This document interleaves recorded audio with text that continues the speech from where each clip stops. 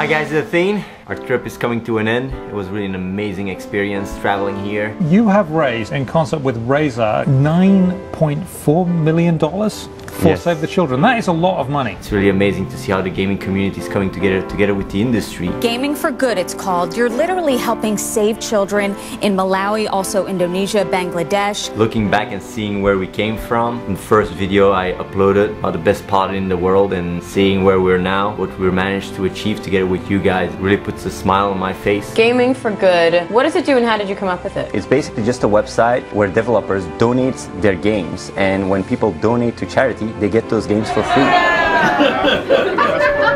Thank you. The reason why we are doing this for Save the Children is because you guys are one of the most effective charities in the world. People always tend to thank me for what I'm doing. What I'm doing is merely being a voice and trying to raise awareness, and it's the gaming community that is actually coming together and raising those funds.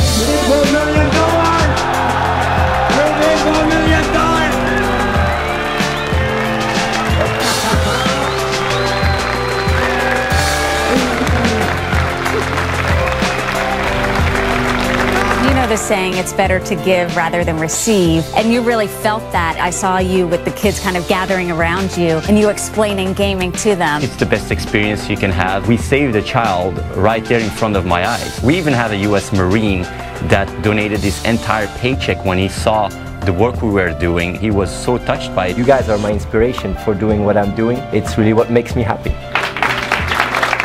I've already said I'm really proud to be a gamer because of everything you guys have been doing. I know at any point throughout the journey that this wouldn't be possible without you guys. From the deepest of my heart, really thanks all of you guys. I love you guys. Thank you guys.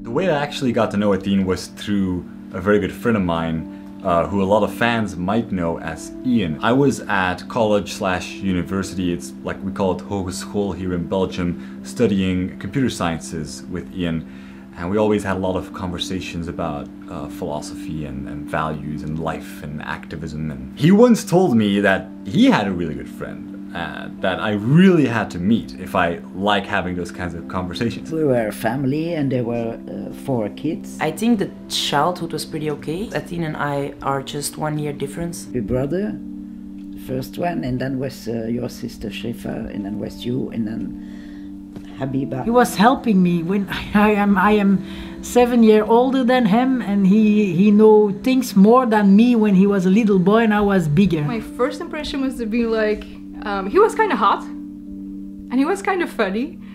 I didn't like his shoes. Je me suis marié ici dans les années 70. Je suis venu ici en Belgique le 19 octobre 1969. He came here over at 1970 and married with my mom. I actually was there at the right point to see it evolve. As a group which included Athene, his girlfriend Tanya, Ian, and myself, we quickly became really active, and our first project was Ne.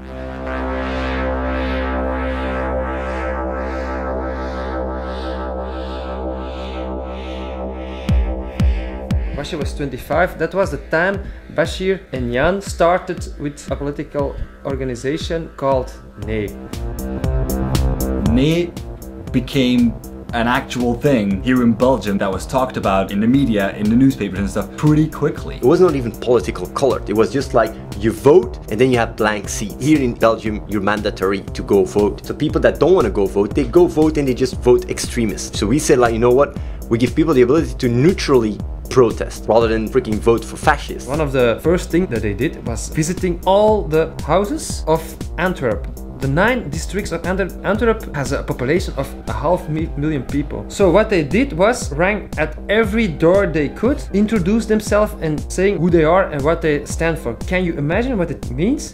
It means that they worked 12 hours a day. They went for it. We didn't have any money to really have a real campaign. It was crazy, and it was actually hard for me to see him like that, because he would be gone very early and he would come out home late, very tired, because they would walk like for 8 or 10 hours a day and talking all the time. It was very hard on them. It was batshit insane, but it did give them the creds and the right to say, look, we visited everyone in Antwerp, and it gave us a lot of media exposure. After that, they also phoned every person of Antwerp again to say who they are. It's never been done in history, I guess. Nee was the first project, the first activist project that we did together. Not the first thing that Athene did, because he was also in politics before that and joined Big Brother with the intention of addressing certain social issues in Belgium regarding racism. One aspect that we had to deal with a lot, being the family we grew up in, is that there is a lot of racism. So when he was 16, he wanted to go to the politics, because he said, when I'm in the politics, I have the power to change things. So when he was 18, he went in a political party and he had a lot of votes. I was the youngest close elected person in Belgium ever. Not a lot of people know that. And since I was the first follower, that's what they call it, I had to be in all the meetings. When we were younger, Bashir and his brother, Franco, another friend of him, did a lot of talking about things that were going wrong in the world. The discussions that I had with your brother, where you began to participate, influenced you a lot. He liked to confirm everything in science. In fact, he wanted to explain everything logically. For me, one of the most crazy points is Big Brother. Bashir participated with Big Brother. When he said, I go in Big Brother, we always said you are crazy. 30,000 or 60,000 people asked to come in the house. So I thought they're never gonna accept him to go in the house. I don't know how he did, but they accepted him. So he thought, when I am in the house, I can tell the people my thoughts. He was 3 days in Big Brother and he turned them all around. Discriminatie is het lelijkste wat is in de wereld. So when he came out of Big Brother, he said they only let see to the people on the television what they want, not his ideas. And then he wrote a book. After his experience in the Big Brother house, he was invited in a talk show with Philip de Winter. And Philip de Winter is one of the most important person in the extreme right party here in Belgium. And there Bashir was 18 years old and he stood face to face to Philip de Winter, talking about the things that happened in the Big Brother house and talking about the reasons why Bashir was voted out and the reasons why Bashir was invited in the house in the first place. Here in Belgium, in Antwerp, there are very much discrimination about Moroccan people. Every day you wake up like a kid, you have to fight this with teachers, and you are another person, you are not like them, you are different. It was very hard. It was very hard to grow up like this. Every year we went to Morocco and we lived there in a farm of the father of your father. No water, no electricity, no toilet. They learned also the other side of a good life. I think you liked the family because they were very warm and very hospitality. So they knew the two sides of the life. I think it makes you what you are.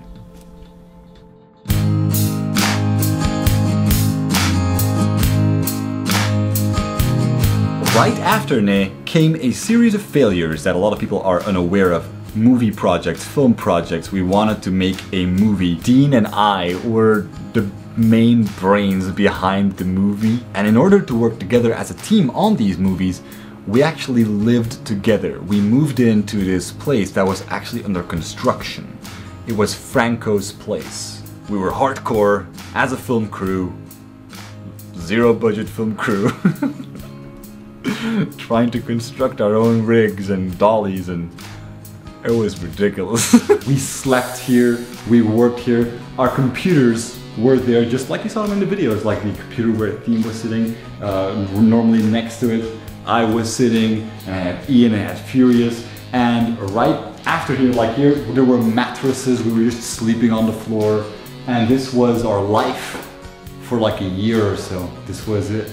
So that didn't work. We then tried another incarnation of the movie, which was a completely different movie, but we gave it the same title, and fragments of that also ended up on YouTube, and people really liked that one, but it didn't get so many views and didn't really go anywhere either. Most of the filmmaking stuff took place in the year after Nay. Now during that time we still did a little bit of Nay campaigning, because the year after the regional elections there were national elections. We parodied other campaigns in Belgium, and we took this to an extreme extent when certain political parties here were promising insane amounts of jobs. They were actually throwing with numbers like, you know, we're gonna give out so many jobs this year, and then others will go like, no, we're gonna double that up. People were sort of starting to laugh at that and saying this is impossible. So we wanted to give that dissatisfaction a voice, and we thought what better way of parodying that than to say that our political party was promising also new jobs, 40,000 blowjobs for everyone who would sign up.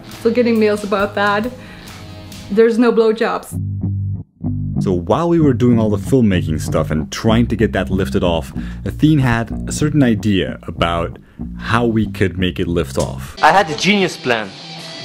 World of Warcraft, most popular game, 9 million people play it. I just play the game, 5v5. We were actually plotting that out. Like, okay, so we need an audience. How do we get a global audience? How do we this and that? This was the intention from the get-go. And even though the Athene persona and the Athene series didn't exist yet, we were actually already doing these little update videos in which you sort of already had a version of the Athene persona. And Athene literally said, I'll just become the best paladin in the world. I'll just become the best World of Warcraft player.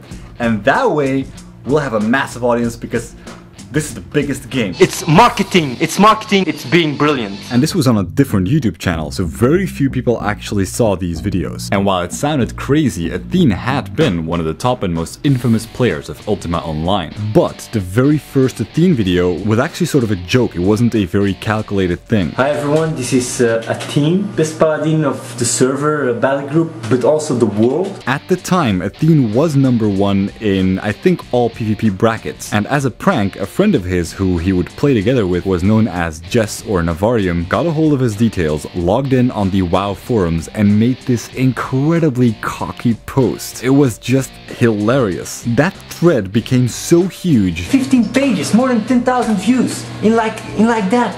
It's because they know I'm good. We were like, we gotta make a video response to this and get back at Navarium. And that is why in the first videos, Furious is this very strange character who pretends to be Navarium. I'm gonna play with my boyfriend here, Furious, playing Navarium. After that, everyone thought that the weird shirtless dude was Navarium. Slick, yeah, it's slick. The Athene series, the Athene persona, that blew up pretty fast. That was our ticket to having an audience, which was the goal of the movie project. We wanted to have an audience to do stuff like what we are doing now. We were activists to the core, so we wanted to be global. After the success of the first Athene video, we kept on making Athene videos like once or twice a week. And what's really funny is that we always had this very improvised way of shooting and making the videos. Never once did we script things or plan things ahead very much. Most of the videos we just started shooting and figured it out as we went along. Even when involving additional characters like Athene's mom, like Athene's brother. And for years, most people didn't really know which parts of Athene were an act and which parts were real. Obviously some of it was real because he really was a top World of Warcraft player. We always made sure to have a little bit of reality in the videos so that people were always not quite sure what to believe. It's my brother. My colleagues said, come on, are you the crazy guy of the Athene series? I said, yeah, it's me. They said, I can't believe it. We can't believe it. It's so real.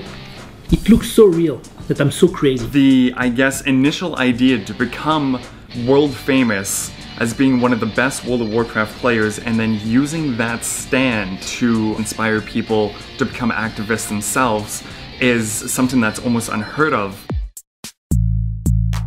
The first game that ever was bought was by my father. It was a machine, a small machine, very cheap, that you connect to the TV and you could play Pong. I think I learned you chess. You remember that you were very small. He was very good at it. He was obsessed by it. And the first console I bought, that was in 1989, I think, or 88, and it was Atari 2600. He also played board games with me. He also likes to play chess. I have to admit, I lost very, very often. Then in 1992 or 91, your sister bought a Sega Master System with 3 games: The Ninja, Kenseiden, and Fantasy Zone. Then the computer game started. You had Cats, you had Dig Dug, you had Lode Runner, Space Invaders also. The first game you played was Doom. And then Civilization, and always finished as fast as possible. You had Command & Conquer, Red Alert, Command & Conquer Generals, always playing as fast as possible and finish it as fast as possible. His extreme rationality is no doubt what makes him so good at games. He's always been very eager to learn. And honestly, I think even compared to the teachers, you were developed far beyond their own level. When he was a little boy, when he was 7 years, 8 years, 9 years, the teacher is showing something in the class and he's telling, no, that's not true. And then he tell the teacher what he have to tell. And the teacher see that a boy from 6 years, 8 years, 9 years, 10 years, is knowing more than the teacher. It was definitely Athene's mental ability to break games and set all sorts of crazy records that fueled the virality of the videos the most, combined with the absolute absurdity of the characters and one very crucial component. Thumbnail gaming was a big thing on YouTube back then. A lot of people on YouTube would just get big because they managed to use very catchy or provocative thumbnails, and we were the kings of this mechanism. As with everything in our workflow, we were constantly evaluating what we could do with what we have. How could we reach a bigger audience? How could we do bigger things? Now, we were really early YouTubers. We were there at the beginning, so it was hard for us to partner or monetize our stuff. That was nowhere near as accessible as it is today. We were not making any money off of anything we were doing.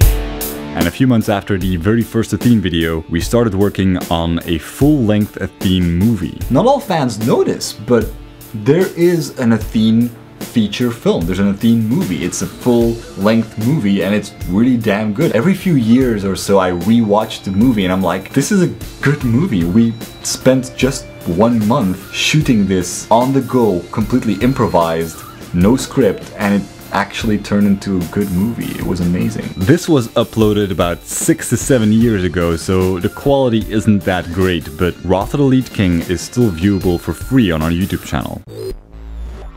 Very shortly after we did Wrath of the Leet King, we also started doing the very first iPower videos. I guess I paid the most attention to Athene during the iPower era of his YouTube channel. I kind of noticed that it was taking a little bit more of a serious tone. iPower was a very interesting experiment because it is considered to be a self-development thing, and it is, but the way we always saw it was self-development is something that should lead to activism. iPower was 2 things. It was a series on YouTube and it is a community website that still exists, both of which are focused on self-development and activism. We did some stuff with iPower that was net neutrality related, very important. We were among the very, very first net neutrality activists on the internet. We were talking about the issue before any newspapers or media outlets were really reporting on it. Some people thought we were conspiracy theorists like Alex Jones for talking about net neutrality because no reputable huge media outlet was talking about it before we did. So we kept focusing on the Athene stuff, we kept focusing on trying to expand our audience, and at the same time we had many years that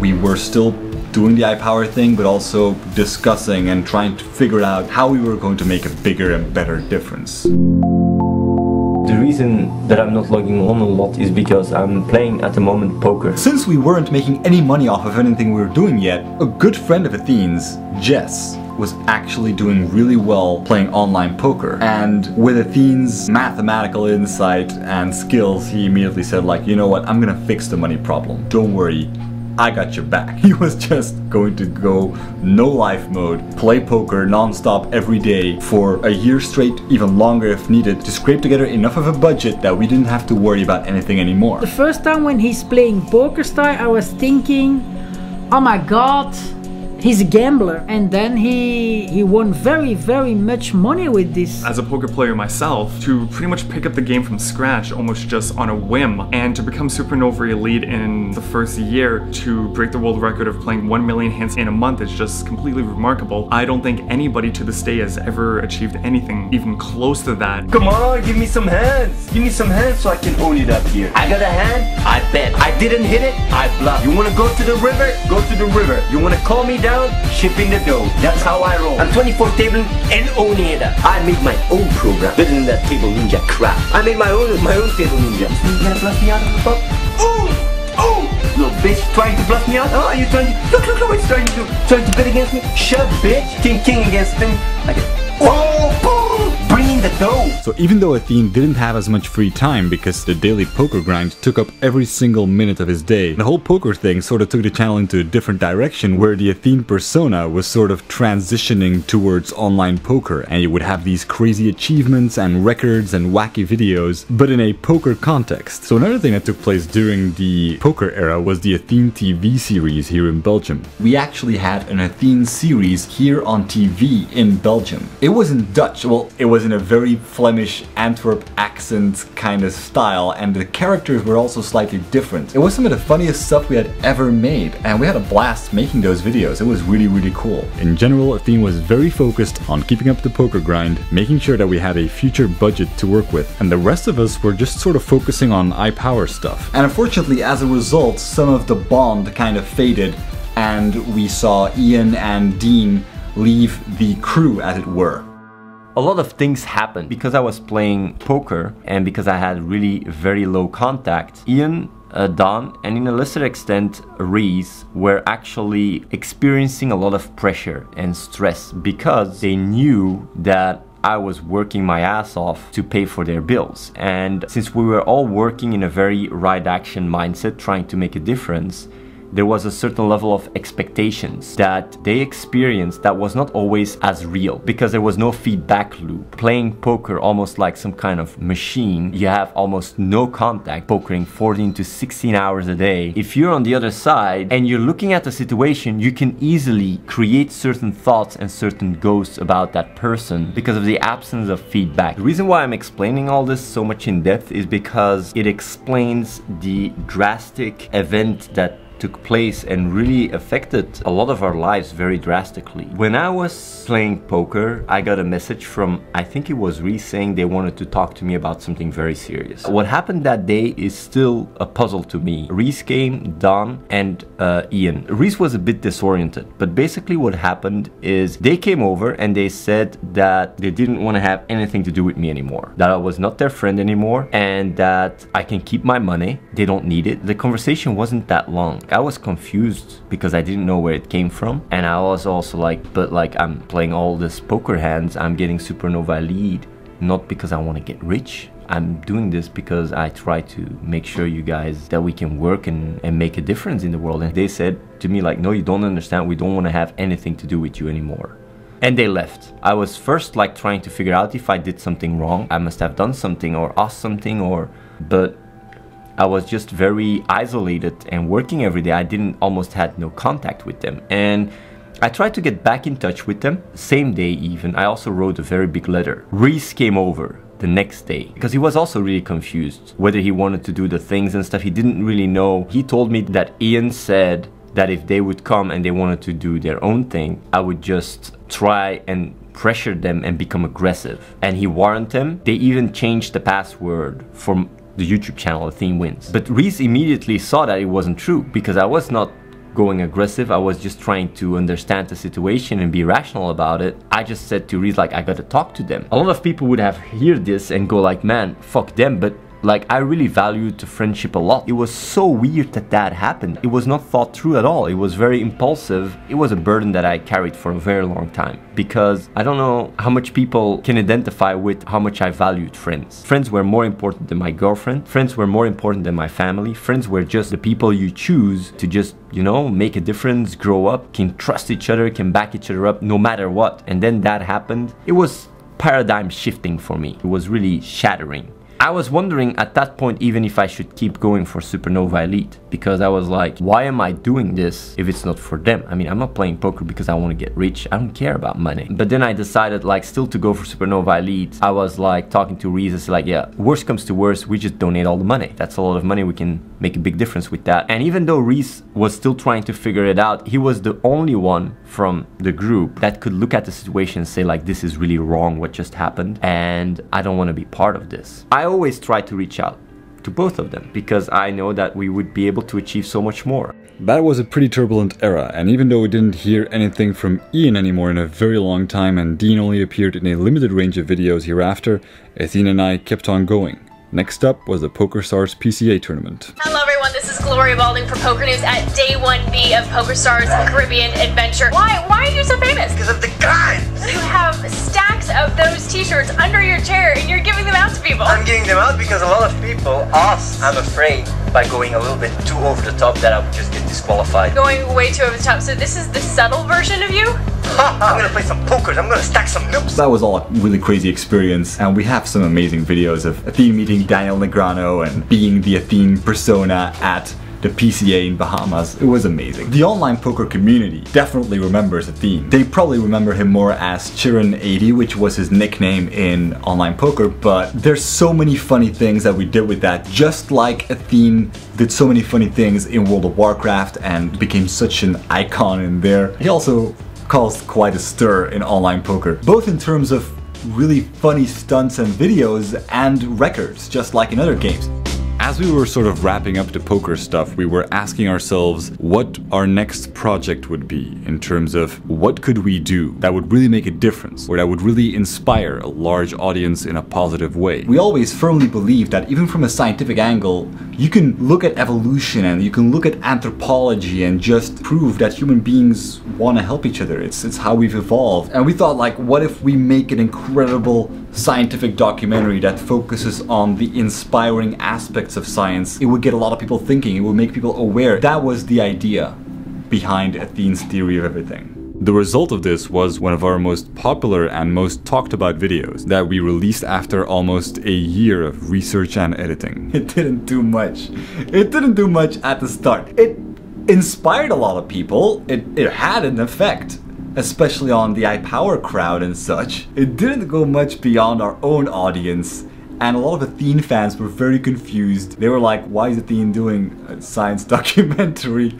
Our audience was only used to trolling at that point. We had barely ever done serious videos outside of the realm of iPower, so it was very weird for them to see. We adapted immediately. We just went like, okay, we have to keep building relevance though. We can't lose our audience. We gotta go back and make Athene videos. Athene has to come back.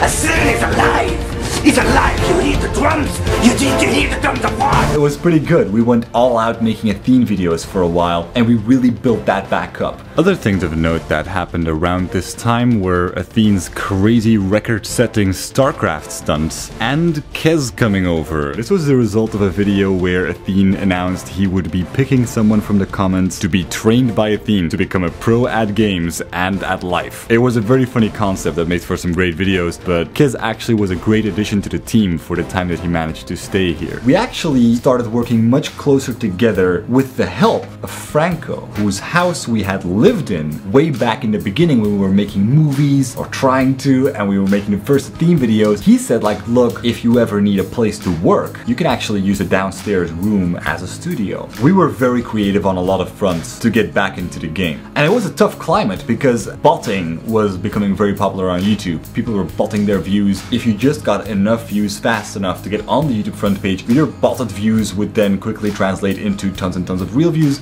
because you're on the front page of youtube.com. This was something that we had to fight against, and we did. We were very vocal about it. We made videos about that, and we did everything we could to not just gain a bigger following, but also to make the YouTube landscape a better place. So aside from fighting the botting and doing all we could in terms of talking to people who work at YouTube, we were also trying to give as much exposure as we could to people on YouTube who were completely undiscovered and were not getting any views, and we called this idea to get her to the top. He's embarked on a very ambitious project. He's helping us all, you know, together to the top, right? And the phrase, together to the top, was just something Athene said at the end of a video somewhere, but it became a movement. YouTubers started using that phrase and saying like, yeah, together to the top, we gotta back each other up. And people started to use that as sort of like the mantra of the YouTube community, at least among gamers. Was an insane thing to see. Athene made a personal video for everyone who would send him a private message on YouTube asking for it. This was one of the most insane things we did in terms of internet stunts. Athene literally filmed thousands of personal videos. He would personally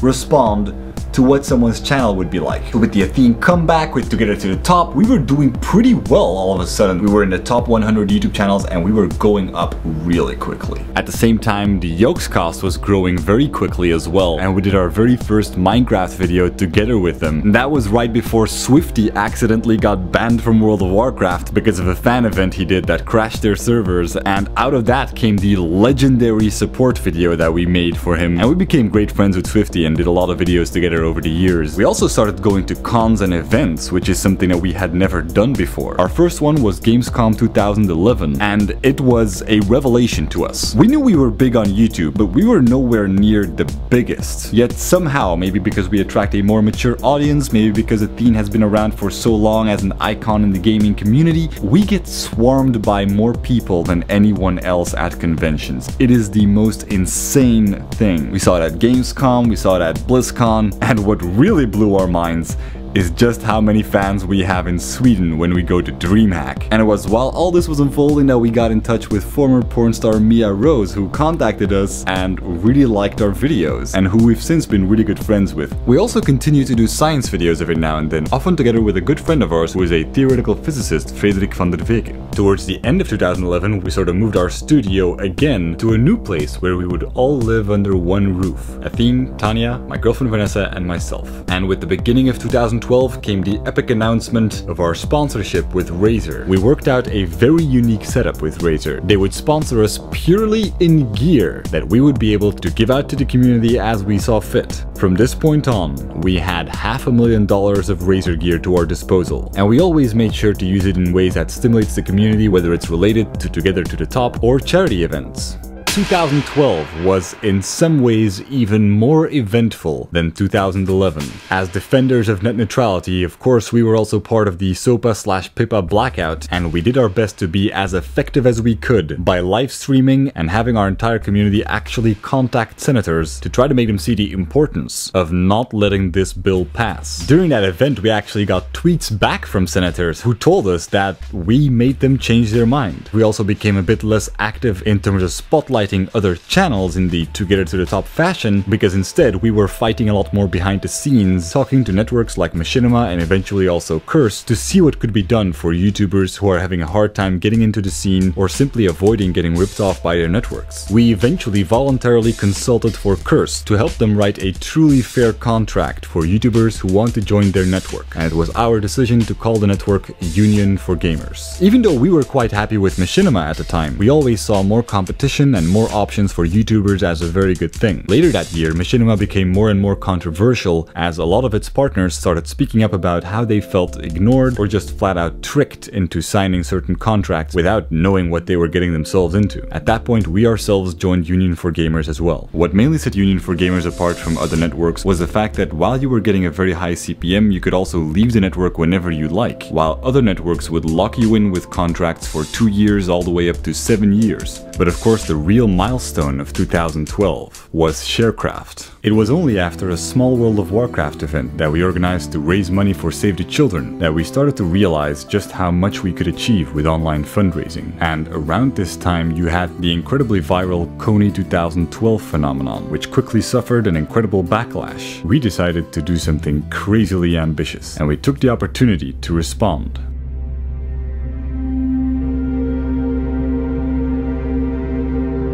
I was really inspired when I saw the Kony 2012 video, to see how many people actually took the time to share it. But not long afterwards, the backlash started, and the people that were supporting it were starting to get criticized for not doing their homework and not researching the actual charity behind it. What I've learned from the Kony 2012 video It's not whether or not we did our research right or wrong, but rather that an inspiring idea to bring change and help other people out can go more viral than anything else. Regardless of the debate surrounding invisible children, the phenomenon of the film's virality shows that the common perception of being powerless against all that is injustice in the world, and the idea that people tend to be indifferent, is obviously inaccurate. The internet has come to such a point that the only thing we need to overcome this widespread belief is to collectively reach out for what we believe is right, and often real change will follow. The whole way in which charities operate is changing because it's not anymore just about sharing wealth, but also knowledge, information, opinions and feelings. So I'm trying out a little experiment. I'm launching Operation Sharecraft. It's a project focused on charities that have been thoroughly researched and proven to be efficient and effective. I decided to start by focusing on Save the Children's work in the Horn of Africa. It has not been covered so much by mainstream media, and this is where millions of people right now are struggling to survive the worst hunger crisis in 60 years. Whether or not this experiment is going to work will only depend on whether people believe that their actions will matter or not. That is how small the difference is between raising $1 million or raising nothing. And I know I'm setting the bar high, but the goal of this experiment is to set an example and show that we have come to a time where our drive to share things is the only thing required to bring real change.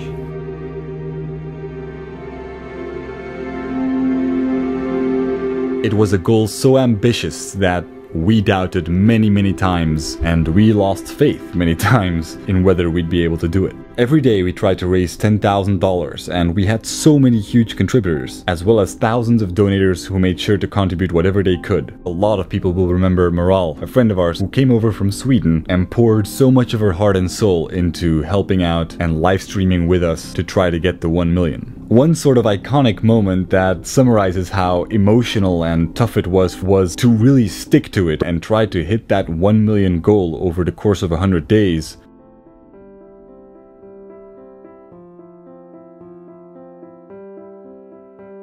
Discussing some stuff, we were discussing about tomorrow, what we're gonna do. And then we saw like people were saying like, oh, someone donated 1,250. I was like, what the fuck? That's not true. That cannot be true. You donated so much while there is no show going. Like, what inspired you? What's the story behind this? I've been watching you for a couple of years now, Athene. So you've always been a big inspiration to me. You know, you've been an idol in the gaming community for a long time, and this Operation Sharecraft is like your big thing. So I just wanted to show my support for you and the gaming community. All right. Well, because you you took the time out of your day to, thank me for, just doing what I do. I'm gonna go ahead and donate another $200. No, man. That's fucking badass, man. Like it goes to them kids, man. Like, I really want to thank you, man. That's fucking, you're a fucking boss, man. That's just crazy. Well, you're crying? You won't lose me. I'm gonna be I'm a loyal fan. Meryl is crying here next to me. You made her cry. Oh, I'm sorry, Meryl. I didn't mean to make you cry. No problem, man. Like, this is very intense. So yeah, man.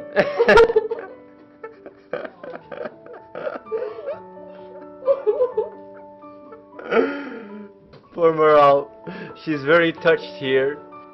You did give it another 200 and someone else gave another 100. Are you serious? Whoa, whoa, oh my god. Meryl, come, you have to say thanks. You have to say thank you to them. Meryl, say thank you to them.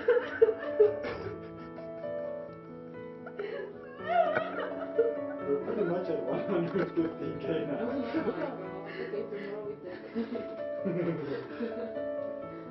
Meryl, you want to say something to the viewers? Thank you.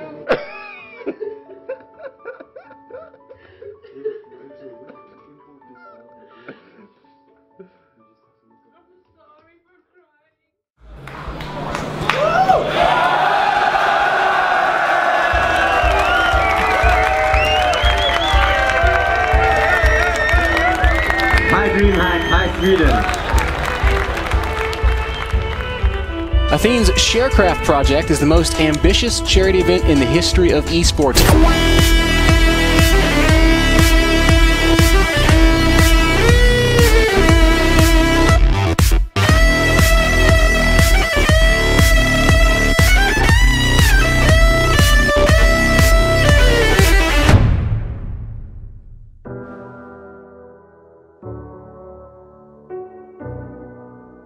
With the live streaming and with how things have been evolving, basically almost all donations have been coming from you guys. This entire event has been carried by the shoulders of our community. I've just been thinking, like, what can we do in order to spread awareness around this matter? What can I do? I've done research and it's gonna be done in a very responsible way. I'm gonna go on hunger strike. Athene, if you end up watching this, just be careful, man. I'm a lot weaker, you're easily affected by emotions and stuff. This is my 5th day today. We actually got international media with my hunger strike, with all the people also joining, contacting press. I want to do a big shout out to everyone that's been helping out. It really makes me smile to see everybody coming together. Athene stepped up to really create a massive project like this. He's already more than $300,000 there.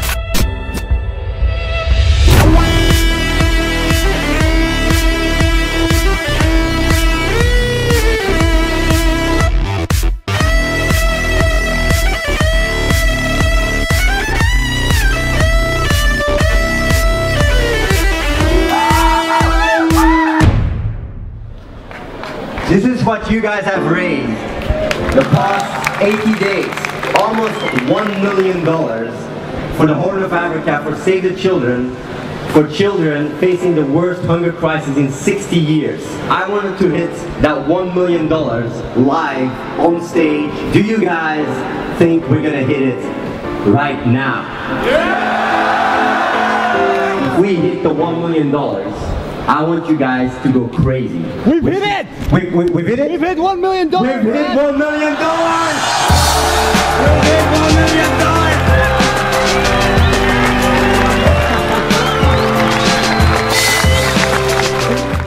It was the biggest thing we had ever done, and we had done a lot of things. And even during Sharecraft, there were so many things that happened. For example, this was when Riot Games updated League of Legends with Athene's Unholy Grail, an in-game item named after Athene because of the amount of referrals that he brought to the game. We were absolutely exhausted from Sharecraft, but we learned a lot. For the first time, we had truly found a way to inspire a massive audience and make things happen that are truly significant and important on a global scale. It's the stuff that we had always wanted to do, but we just didn't know exactly how. And with these newfound insights, we focused more and more on charity initiatives and finding ways to inspire. Later that year, we also made a bite-sized sequel to Athene's Theory of Everything, and what really ended up inspiring a lot of people and made it so that in the future we'd be able to really show our audience what kind of a difference they make, is that in the second half of 2012, we were able to visit Save the Children's programs in Mali. We went to a remote village in Mali that doesn't have any access to internet or electricity. Like, we want to play some football, but he said that his ball is broken. You see a lot of kids here that have never seen a computer, never accessed a computer, and I thought it would be a cool idea to give them the possibility to do a Reddit AMA. This takes like the satellite connection through this. Alright, we got it live, guys. One of the questions was whether she was happy or not. What makes her happy? And she answered that she actually didn't know. She also said that she thinks a doll would make her very happy. I'm not working for Save the Children, I'm actually independent. I'm just here by myself with my camera guy for my YouTube channel. We're driving around right now trying to find a shop. Okay. How many can we take? The reason why I'm here is because we raised $1 million with Operation Sharecraft, and Save the Children has actually allowed us to come. We made the Reddit AMA, a lot of people were really touched by it, and we thought like, yeah, it would be a really good idea to come back. This is the only doll in the entire market, and yeah, it's gonna make a girl very, very happy. We bought a lot of balls, all the children will be here to be able to play, and we also have like a doll, and Save the Children has a lot of food programs and medical programs for this area. Last time when I came here, they brought me a ball. You can see it's completely broken. Kujie is her name, and she's around 10 to 11 years old. She doesn't know exactly. Can you tell her that like a lot of people saw her and were really touched by her and thought that they had to make her wish come true.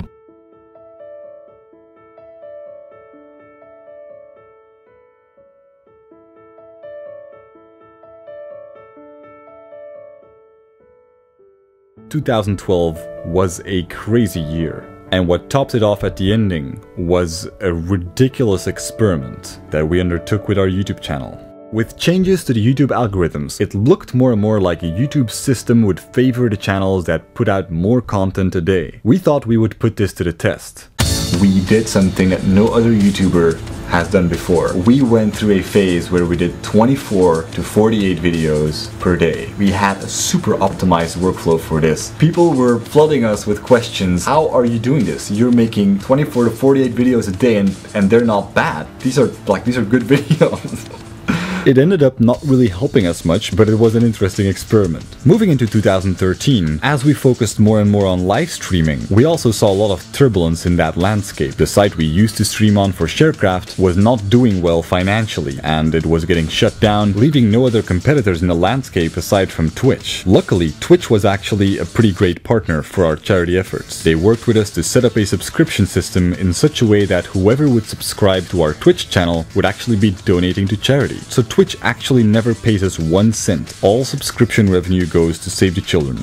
Now, we didn't really have another Sharecraft planned for 2013. We assumed we would not be able to top Sharecraft in any shape or form, but we kept on streaming for charity and seeing where that would take us. The Twitch subscription system was a great help and a very cool way of raising donations. On the side, we also were building up a website called Gaming for Good because we were working with game developers such as Red5, who had at times given us thousands of keys for their games. And over the course of the year, we have featured more than 100 games on Gaming for Good, all of them hand-picked because we always wanted to feature the games that our audience would really like. But just as with Sharecraft, the main thing that people donated for was the live stream. We expanded on the livestream concept quite a bit. We added a webcam that was pointed towards the street, and if anyone felt compelled to donate a very large amount just to see us running our underwear in the freezing cold on the street, this was a service that we could provide.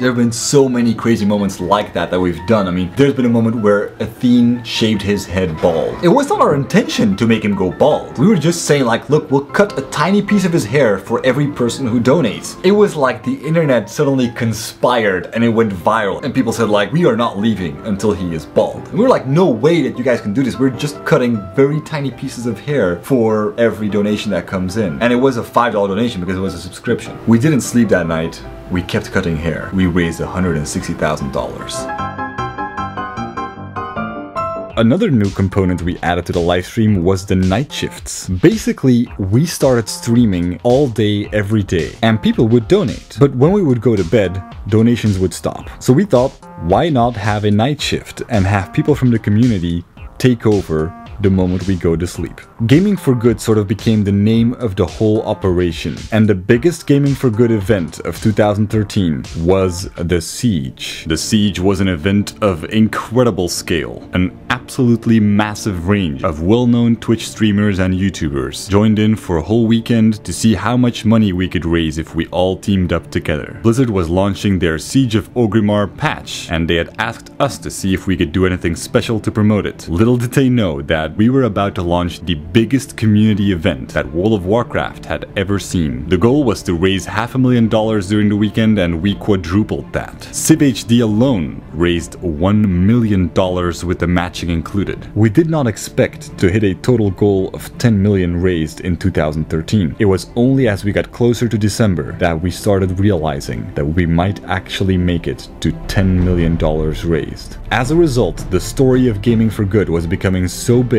that it even got picked up by outlets like CNN's Headline News, Fox, The Wall Street Journal, and Bloomberg TV. 2 years ago, $1 million seemed nearly impossible. But moving forward in 2014, having achieved things that have affected more than 1 million lives, we've come to learn that when gamers unite on a global scale, nothing is impossible.